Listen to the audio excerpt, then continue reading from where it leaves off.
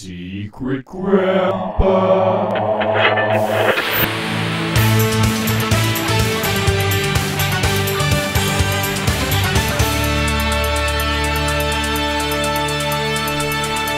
Welcome back. We are here in the studio with Zach Lamplaw, Reader's Digest sports columnist.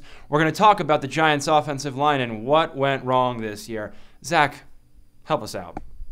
The New York Giants were just spread too thin this year, Brian. They have 11 players that they count on, and what they need is two guys. Two guys, fundamentals. You know, a strong quarterback, strong receiver. No, Brian, you're not listening to what I'm talking about. I had graphics department mock up the exact strategy I'm talking about here. Let's go to those.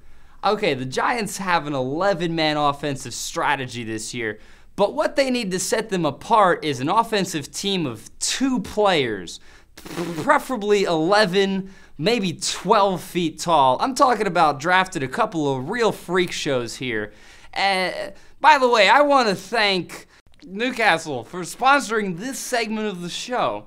Brian, are you drinking a beer right now? Look, Brian, here's an ordinary line of scrimmage, and here's a line of scrimmage with a couple of monsters on the other end of it. Now, as soon as the center hikes the ball, he is going to run directly into the opposing team's defensive line. He's going to grab the first guy he can get his hands on and rip his head clean off of his body. As soon as he drops that corpse, he is right there within arm's reach of his next victim. If you could imagine maybe a Kodiak bear getting into a fist fight with a 12-year-old boy, that is the kind of devastation that this defense is going to feel. Meanwhile, you got a huge mobile quarterback who's going to take that football and run past this whole mess right into the end zone and literally into the stands where this senseless carnage will continue. His thirst for touchdowns satisfied while his bloodlust remains unsated. Men, women, children, no one will be spared. Each victim's last expression deflected off of his callous, featureless face. Any connection to humanity, Well, it sounds like you're gone. placing a lot of blame on the players. I think it's time to start talking about the coaching staff. What decisions need to be made there? Absolutely, Brian. The coaching staff of the New York Giants needs to be rebuilt from the ground up.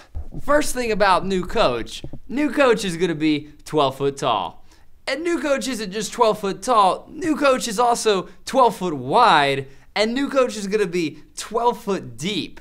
And new coach is always smoking a cigar, he's got a little smokestack up top, and new coach doesn't have regular little legs like you and me. He's got big rolly tank legs roll up and down the field, and new coach has a chair on top, lets you ride him around the field. Basically, new coach is a tractor. And that's how you're going to get traction down the field, Brian, with a New York Giants coach as a tractor. Well, if that don't beat all... Hold on, Zach. Is that you on the coach? That's not me on the coach. I hadn't done these. Hold on, I thought we had our graphics department design this. Did you design these yourself? No, that's not me at all. That's not what we had done. All right, that's our time. Next topic, Kansas City Royals. What are they going to do next year? Well, Brian, the Kansas City Royals need to make sure that the runner keeps the bat.